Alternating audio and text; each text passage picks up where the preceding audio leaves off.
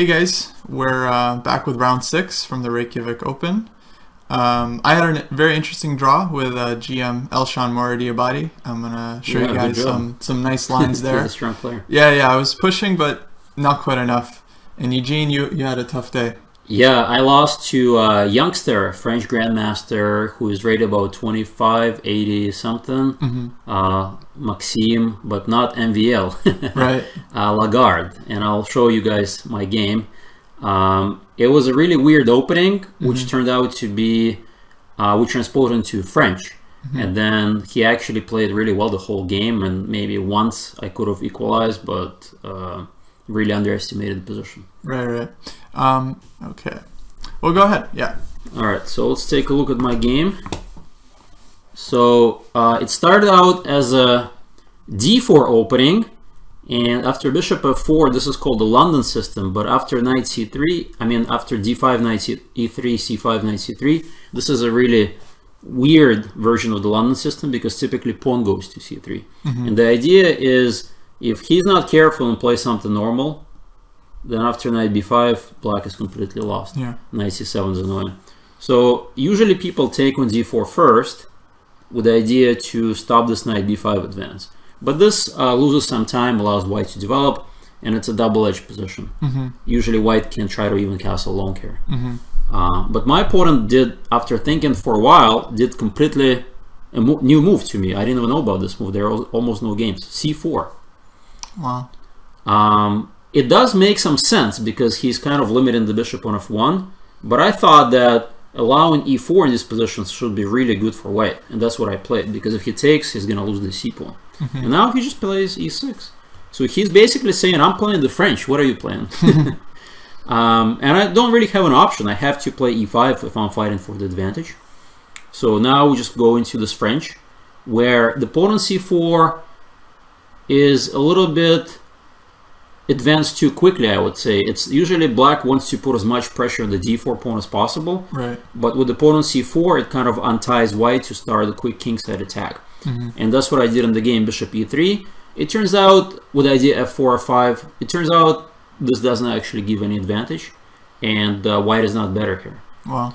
Perhaps I should have tried something else, so let's go back here. Maybe knight g2, but this really looks awkward, and maybe g3 ideas. Yeah, I'm not sure what to do here. Another interesting idea is to play bishop g5. And then if he plays bishop e7, then I play e5, and now I do get the best French because the bishops get traded. So he has to probably play some kind of McCutcheon, and now it's a very double-edged position. For instance, e5 is going to be met by h6, and who knows what's going on. Yeah, it's so hard to figure out these positions because it's like the pawn on c4, it's not clear if it's helping or hurting black. It may be helping. A lot of the times in McCutcheon they play c4 anyways. Yeah. So anyways, I kind of played logical chess, and I got a big time advantage because he was thinking for a long time at every move. By the way, I cannot take on b5 because rook b8. And he played b4. It's okay, you can play it. I thought he'd play rook b8 first. I kind of played natural moves. And f5 is really strong. This is a typical French idea. Yeah. En passant doesn't work because he can now take with the knight. And then I don't really have anything. It just comes into e4. e4, yeah.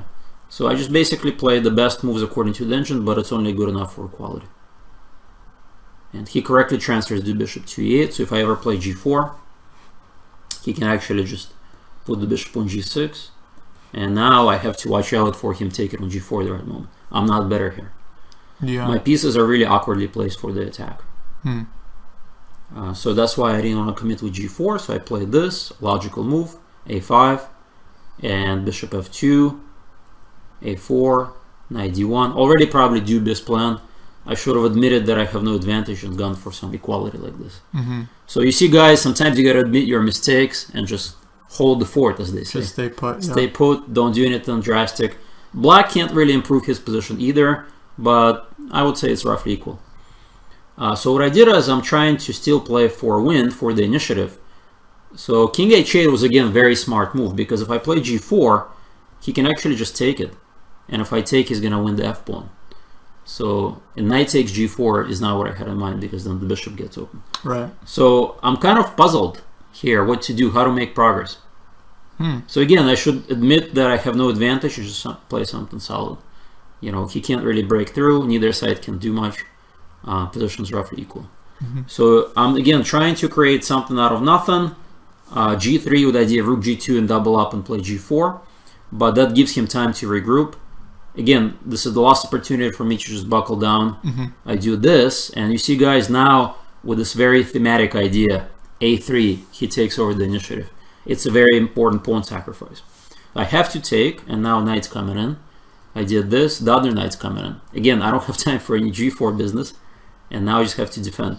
So I buckle down and defend pretty accurately for a while. So this is all... So he sacks 2 pawns. Yeah, but he's getting one of them back immediately. Squares, yeah. So he gets one of them immediately. He gets like tons of counterplay.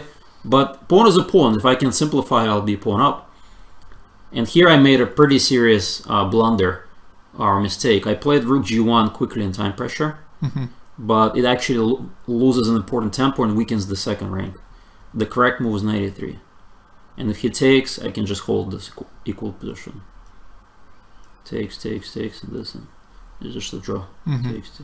Neither side can win. Yeah. So yeah, that was a time pressure blunder on my end. I should have played knight e3 and drawn the game. He played, after rook g1, he played perfectly to not give me any counterplay. Queen d3, rook's coming to b2. Again, I wish I would have traded queens. Yeah. Now, I should have tried this move to murky the waters. I didn't even see it in time pressure. And with idea f5, and who knows what's going on. At least I'm getting some kind of counterplay while his pieces on the other side. Yeah, that's true. This can still go wrong for black. But I think this is the right move, and little by little, you know, some practical chances, but really complicated position. Anyway, so I played queen f1, we're still in time pressure mode, and he correctly avoids the repetition and plays queen b3. Now I'm pretty much lost. I had to find, there's one more opportunity. I played knight g2, which loses, but this move rook a1, a computer move, I don't even know how it holds, but it says it's close to equality. Yeah, it seems so tough. It makes no sense to just put the rook in the middle of kind of, not even attacking the bishop. But I guess he can't really do any damage. And the idea that I missed is quite strong, this queen a3 move. A lot of the times the queen covers f8 square, which is vital when I get knight g5 going. And that was my kind of idea, but it doesn't work. And I realized that he just plays h6, and if I do this move, that was my intention,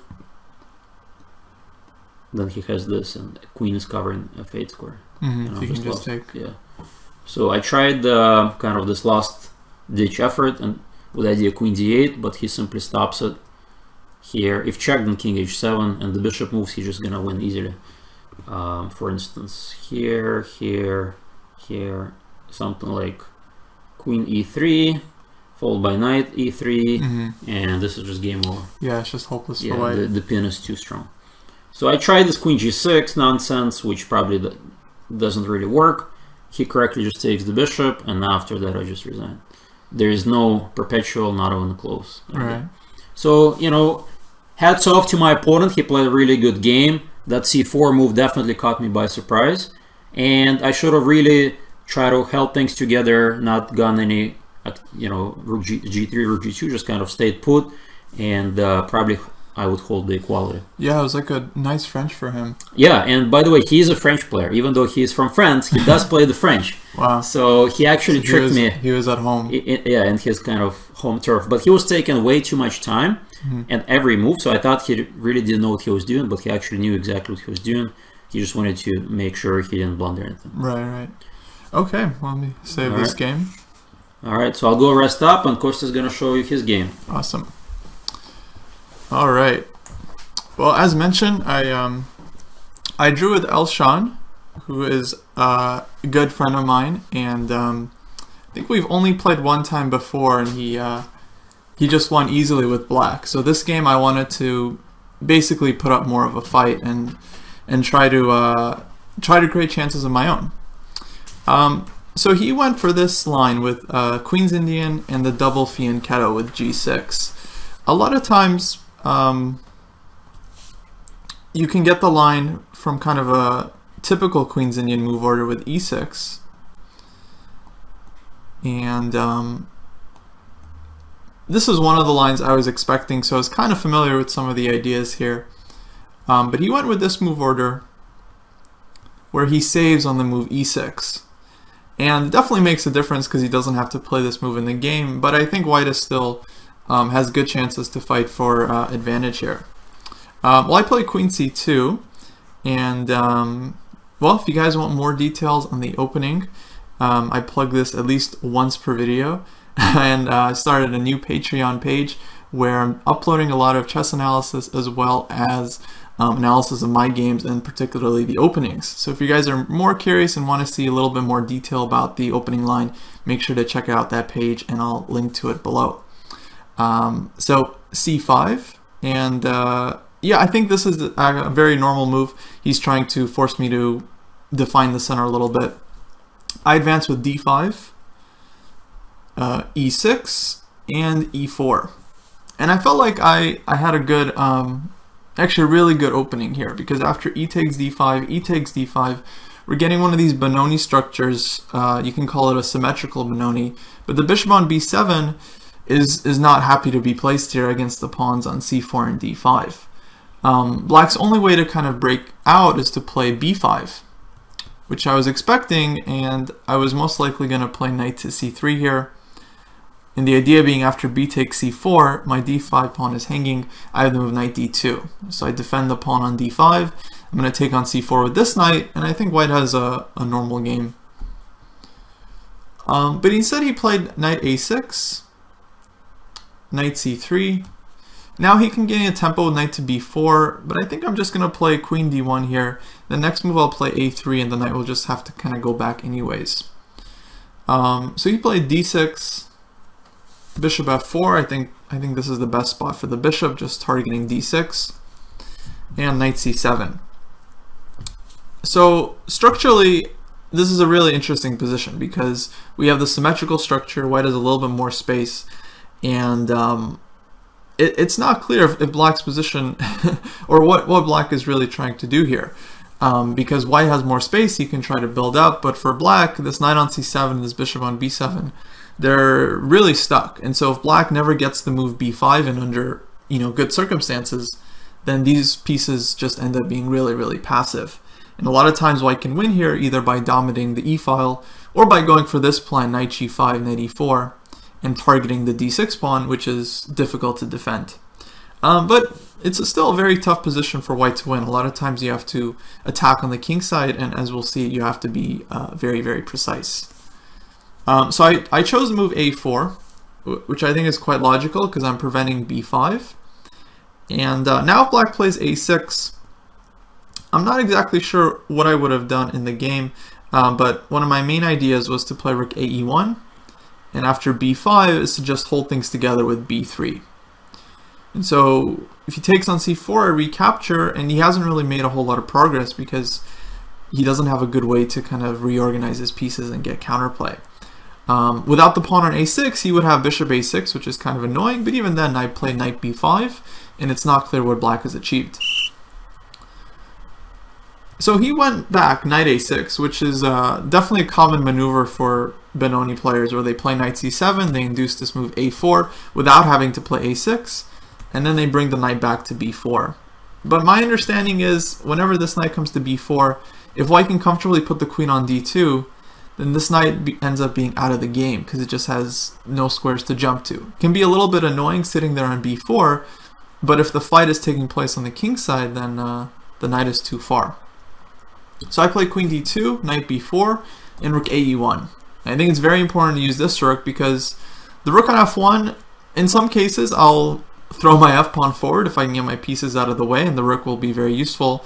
But I mainly use this rook because if rook fe1, I'm always going to have to consider some kind of all these forks with knight c2. So my queen doesn't really have the freedom to move so easily here.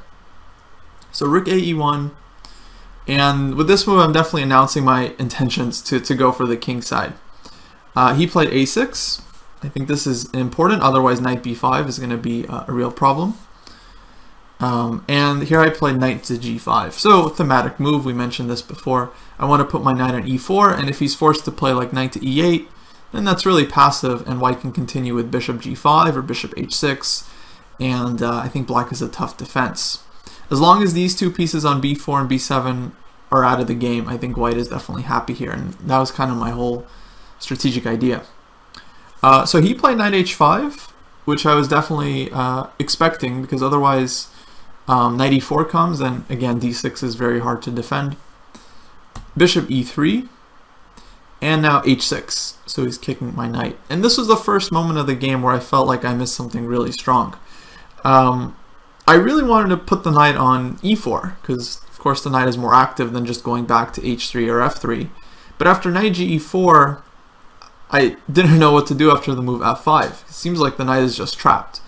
I definitely considered to sack by taking on h6, but after f takes e4, I didn't see exactly that I'm getting enough here. Let's say bishop takes, and even a move like king h7 or queen f6 might be a good way to hold here. And white has only gotten 2 pawns for the piece, and it's not really enough. I don't have such an easy way to create any more threats.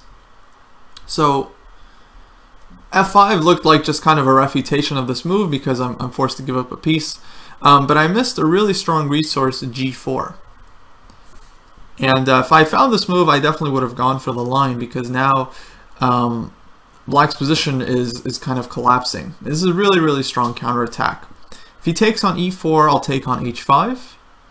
Now I want to take the e4 pawn, and even if a move like knight d3 happens, I'm very willing to give up this exchange, because the position we get after rook takes c1, I think black's king just ends up being extremely weak. We're threatening bishop takes h6, this bishop on b7 is still out of the game, and we have bishop h3, bishop e6 ideas. I think white just has a huge initiative here. And after g5, of course, we can play the move h4 just to break everything open, and I think white's pieces just take over here.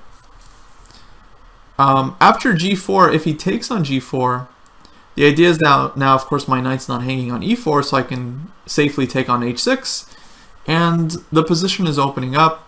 I'm threatening to trade and then put my knight on g5 and then to e6, and the king side is opening up, and the fact that his knight is still on b4, bishop on b7, means this has to be good for white, especially if my bishop ever arrives on e4. So I missed this resource, and that would have given white a big advantage, almost decisive, I think. He's not forced to play f5, but I am threatening now to play g4 anyways, and then g5, and kind of similar to what happened in the game, except here my knight on e4 is a lot more active. And he has to do something about the h6 pawn. So if he plays king h7, I play g4. He plays knight f6, I play g5. Take, we take with the bishop. And now this pin is incredibly annoying. Queen f4 is a very standard idea in these positions, threatening queen h4 as well as just taking on f6. And black can get out of the pin with knight takes e4, counterattacking the queen, but we just simply recapture f6, bishop f4, and the d6 pawn cannot be defended. If black does not play f6 but plays a move like queen d7, well then white just gets an immediately decisive attack with queen f4 and then knight f6 check, queen h4, and black just gets mated here. It's very, very straightforward stuff. Rook e3, rook h3. So that was my first miss, and instead I dropped back to f3, but I had some aggressive ideas in mind, so I didn't feel like I'm just retreating here, because I have induced him to play h6, and this is now definitely weakness. So he played king h7. He could also play g5, but this would be really bad after h4. And in case of g4, which is a lot of times going to be kind of forced here, I can either sack on h6, giving up the piece for 2 pawns, but I'm getting a tempo against the knight. I have knight e4 coming, or even rook e4. I felt like white has a very strong attack here, and the engine thinks black is just barely holding on. Or after g4, I can even drop back with knight h2, and he has 2 pawns under attack.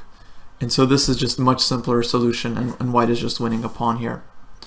So king h7, I think, was definitely kind of forced in this position. Now it comes g4. He goes back, and immediately g5. I could also kind of slow play it with h3. And I thought about this quite a lot, because I can play like knight h2 here, or knight h4, and then launch the f-pawn forward. And even though this is very slow, a lot of times white just has the time to do this because he's under control and black doesn't have any immediate counterplay. But I wasn't sure. Bishop c8. I felt like I'm getting more with the immediate g5, and so I decided I should just take my chance. Now things got really interesting. H takes g5, bishop takes g5. I could also take with the knight, and I think I have a pretty significant advantage here after this move bishop f4, and I'm just reverting to my old idea of playing knight ge4 and going after that d6 pawn.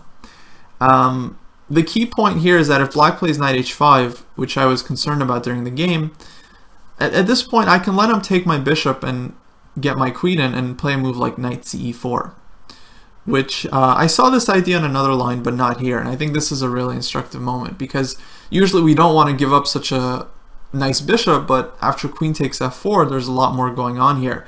Number one, we're hitting the d6 pawn, but we're also threatening queen h4 with a mating attack. And if black's queen moves, then we're going to have knight f6 in the position too. So white just has a decisive advantage here. I think the attack is too strong. Especially queen h4 is very, very annoying threat to meet. And then if black ever plays rook e8, we'll just play f4, f5, queen h7 check, and I mean the position basically plays itself. So that was definitely a very significant option. I took with the bishop in order to establish this pin and make room for this idea with queen f4. And now he played bishop c8, and I think this was another critical moment for me because he found a really good defensive move. I would say probably the only move. He's putting the bishop on f5, and this blocks the queen on f4, and it also hits the e4 square and threatens to get this knight on b4 back in the game as well, because with this bishop on f5, he's always going to be threatening knight d3 or knight c2, knight d4, and things like that. So I realized it was a critical moment, and I spent a lot of time trying to figure out what to do. My first instinct was to play queen f4, which turns out to be the best move. Because after bishop f5, I think white just gets a very, very strong initiative here. I can play knight h4. I think I can also, let's say, give check first, king to g8. And now this pin is just so annoying for black, that because he can't move the queen now, the knight on f6 is always hanging. So even a move like knight e4 here might just be game over. He's forced to take, rook takes, then the rook comes to f4, and I don't see how he defends the knight on f6. So queen f4 looked really good. The problem is I just couldn't figure out what to do against knight h5. And it turns out the engine agrees with me. After any other move except knight h5, white just has an immediately decisive advantage. But as it turns out, after knight h5, I have a really nice way here to get a big plus. Not exactly winning, but a big advantage. So if you guys want, this is a good puzzle to pause the video on and try to find the best move here for white. Okay, well, the first thing we would want to check is bishop takes d8. What happens if we just trade queens? Well, knight takes f4. I can play bishop e7. And I wasn't so convinced by this because even though I win the d6 pawn, black is getting a lot of counterplay with either knight d3 or knight c2, and you can take the b2 pawn. My bishop on g2 is kind of hanging. You know, I don't want to give this piece up and allow his bishop in. So even if white ends up a pawn here, but I have to give up my light squared bishop, I felt like black is doing quite well here. Maybe rook to e8, bishop takes d6, and I'm not sure what move to play. Maybe earlier black should have traded on g2. King takes g2, rook e8, bishop takes d6, and like bishop g4, or even bishop f5. I feel like black just gets very easy counterplay here with the two bishops, and yeah, I just wasn't sure about this during the game. So bishop takes d8 is not so clear. The second most natural move would be queen h4. But the problem here is that black plays f6. I have to drop back with the bishop. And I didn't see exactly how I'm going to be targeting this knight on h5. I mean, black's king looks weak, but I don't have a g-pawn to play g4 anymore. And so this knight on h5 is kind of holding everything together. Meanwhile, black is ready to play knight d3, knight e5, and get his pieces back into the game. Now the danger here for white is if I allow his knight to get to e5, allow his bishop to come out, white can immediately end up worse here because black's pieces can get a lot of activity very quickly. So what did I miss? Well, it turns out white has this amazing trick, queen takes f7. And I've definitely seen, desperado tactics like this before, but in this position, I didn't even consider it. And it's only because black played bishop to c8 on the previous move. So after rook takes f7, bishop takes d8, white has won a pawn, but more importantly, we have threats in the position. We're now threatening knight g5 check, winning the exchange, and we're threatening to take a second pawn with bishop takes b6. And so here, black's pieces are not coordinated. I have knight g5 coming, rook e8 is an idea. This would be a big advantage for white, almost winning. So that was the second kind of key idea I missed. And I think if I found this, or if I found g4 in the other line, I would have had really, really good chances of winning this game. Another good move was knight h4 here. And I think I should have played this. You're not going to see every tactic in the position, but strategically this move makes a lot of sense because I stop bishop f5 and I'm ready to play f4 and f5 and start opening up black's king. And I think white has a serious edge here as well, like rook e8, f4. Okay, eventually I ended up going on knight e4, which gives away pretty much all of my advantage. But my idea was to just start activating my pieces, trying to trade stuff off on the king side and leave black with this knight on b4. So he trades, hitting the queen. And I think he was quite relieved here to be able to break this pin, which is another reason why the move knight e4 is probably not the best way to fight for an advantage. Now after f6, I realized that if f takes g5, my knight gets into the attack with check. And I thought I might have some really interesting attacking ideas here. So I played the move rook fe1. Now, to be honest, I actually wasn't 100% sure about this piece sack, but I felt like I do get a ton of play, and most likely it just looks so dangerous that Elshan wasn't going to go for it. But the line itself is very interesting. So if black ends up taking on g5, my first instinct was to just take the pawn is actually quite bad, because after king to g8, rook e7, white's idea is to just dominate the king side and try to bring the queen in over to the h-file. But the problem is this move bishop f6. And I just have too much stuff hanging here, and white doesn't get anything and is just down a piece. Instead, hopefully I would have figured this out during the game, white should start with the move rook e7. And this does cause black some serious issues. The bishop is pinned. I'm threatening moves like queen c3 right away, as well as taking on g5 now. I think king g8 is the only move here to immediately get out of the pin. Then after queen takes g5, white has a pretty strong attack. The threat is either queen takes g6 or even queen h4, knight g5, and just mating. So I think black has a defense here, but they would basically have to find only moves to hold it.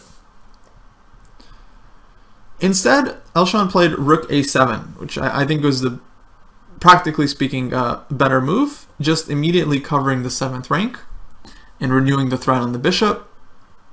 And here it's really a critical moment for white, because dropping back I think is the best choice, but you have to realize that black is ready to come out with bishop f5, and then once the rook moves back, the knight either comes to c2 or d3 and starts causing real problems.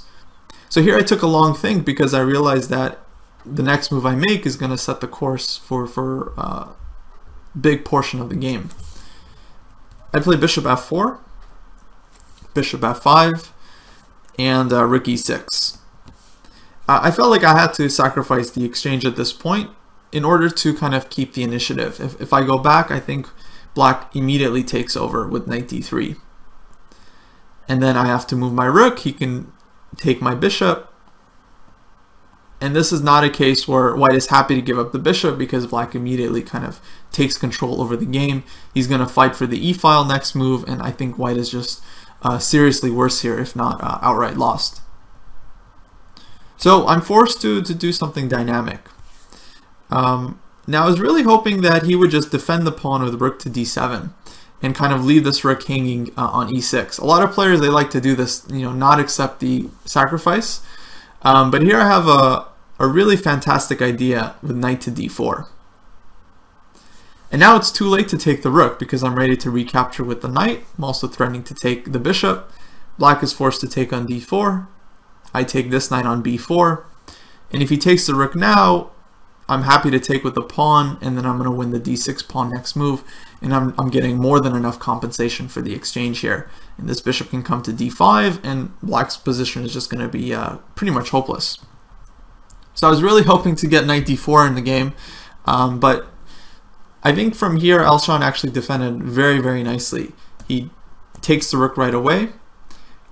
Here I'm forced to take with the rook because after d takes e6, he can break free with d5. And I wasn't sure about this position at all because e7 is not happening. If c takes d5, he can play knight takes. And I feel like he's under control here, although maybe I missed some tactical idea. But rook takes e6 kind of keeps a lot of compensation for white. And my main idea is that I've given up a full exchange, but the knight on b4 is really misplaced. So as far as the king side is concerned, if we cut the board in half, I have a lot more pieces playing on this side of the board, basically 2 pieces versus the rook. So I felt like I have pretty decent compensation here, and I do have a lot of ideas to start targeting black's king, like knight h4, bishop e4, or even h4, h5, and just opening everything up. So he played rook e8, which is definitely a smart move, trying to trade off my active rook. If I take on d6, I'm actually not exactly sure what his idea was. I think it was most likely to play rook to d7. And if we trade rooks, queen comes out, and I've gotten a pawn for the exchange, but now his pieces are ready to come out and start dominating. So queen f5, his knight can get to d3, and my minor pieces aren't really doing a whole lot. The d5 pawn is going to be under control. So I have to keep the bind. Bishop h3. And here he traded. I take with the bishop. And now this was definitely a critical moment for black, although I would say all these moves are critical. Now that my bishop is sitting on e6 covering the g8 square, of course I'm looking to transport my queen to the h-file as quickly as possible. And I had this idea in mind to play queen to e3, move the knight somewhere with the discovered attack, and then play queen to h3. And this would basically be giving white a decisive attack. So if black played the move rook e7 here, which I was kind of expecting, then queen e3 is very strong. And now any move he makes, knight e5 is coming. Even this move, knight c6, is kind of a funny idea. The point being, if I take, he has queen e8, but knight c6, I just immediately throw in knight e5 as promised. And there's no good defense to queen h3 next move, as well as just taking this knight on c6. And so black is just lost. And if rook takes e6, it's important that I'm getting everything with check. Queen h3 check, queen takes e6 check, and then I take the knight and game over. But he found the only move here, queen f8. And the idea is to challenge with bishop to h6. And this is just around move 30. We're both approaching time trouble, and things get really, really wild here. So I came up with this move, queen to c3. Because I realized we can trade the dark squared bishops, but as long as this knight on b4 stays out of play, I will have compensation. And the idea behind putting the queen here is to target the f6 pawn. So now if bishop h6 and I take, queen takes allows me to take on f6. So this actually happened in the game. I was expecting king takes h6 to be played, and my idea against this move is to start attacking with knight h4. And then after the game, Elshan and I went over, he felt like this position was very, very dangerous for black because my queen is coming to g3, and I'll be eyeing the d6 pawn, I'll be eyeing the g6 pawn, and it's very difficult for black to defend both. For example, if he goes back with king to g7, I already play queen to g3, and if queen e8, I can take on d6, or even give knight f5 check. If g5, I come in with knight f5, I take on d6, and my pieces are breaking through. It turns out black could play this way, but he had to find the move king h7, which I actually completely missed. And I think Elshan did as well, because otherwise he likely would have won for this line. Now queen g3 is met with queen h6, and if I take on d6, well then he comes in with queen c1, and he gets a lot of counterplay, and then queen g5 check as well. So it's funny arrows, but yeah, I think this would have been pretty decent for black. And then after queen g3, queen h6, I have this amazing move knight f5. because I have mate on g8, and things would be pretty messy here. I think the computer gives black a small edge, but that means that white will have some compensation because we are down the full exchange. Instead, queen takes h6 was played, and I was very surprised because I thought after queen takes f6, queen c1 check, king g2, black has no checks here, and I mean white is ready to just play like knight g5 and go for a easy mating attack. But then Elshan played this move on the board, knight to d3, and I was really shocked that he could go for this because to me it looked like this position had to be winning for white. I mean, we have so many checks, and black's counterplay just seems kind of vague. You know, he might have a check or two, but as long as we find a safe square for the king, the queen and knight, you know, are not going to be able to win the game on their own. Amazingly, white has no win here, and if you guys want, you can plug this position into your engine and check it out. But somehow everything works for black. Black ends up being perfectly coordinated. The rook on a7 is of course a big hero defending the 7th rank, and this knight on d3, queen on c1 turn out to be very well coordinated as well. Black is ready to play queen takes b2, which we'll see is a very important defensive resource.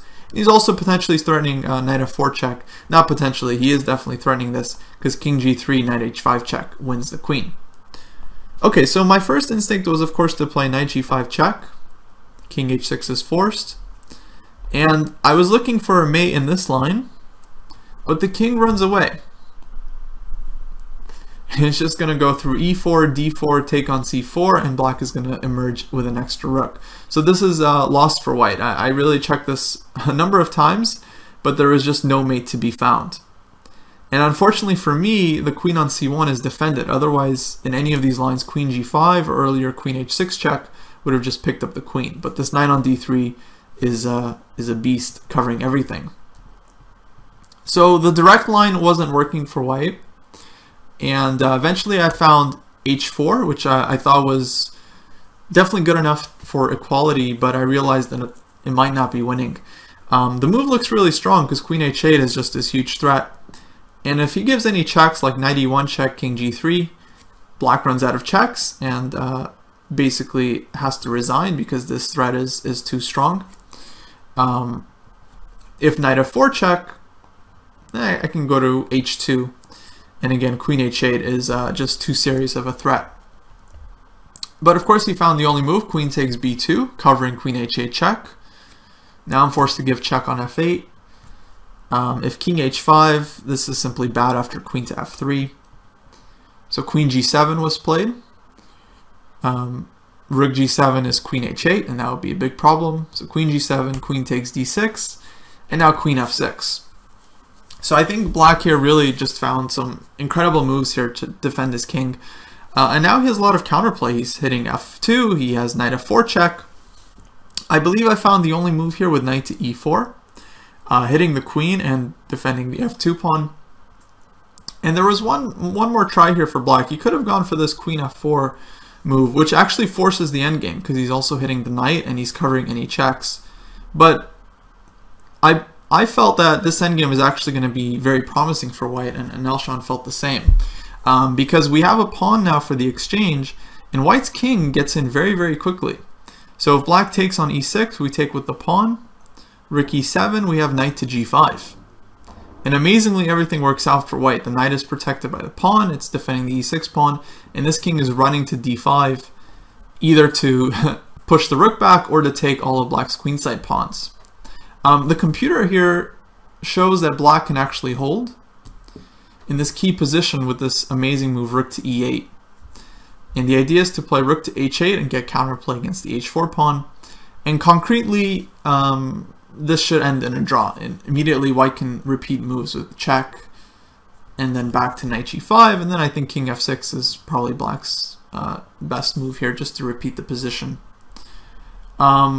If black does not take on e6 and moves the knight, let's say, to d3, then I think I push d6, and this pawn is just really strong. So I have king e3 coming, I have d7 if he doesn't stop it, and then at some point if the knight moves away, I can even play a5, take on c5, and get two connected passers. Although that would be definitely a risky idea, but if my king is nicely centralized, then it's really only white who's pushing for an advantage here. So this would have been really risky for black, and instead black played queen to d4.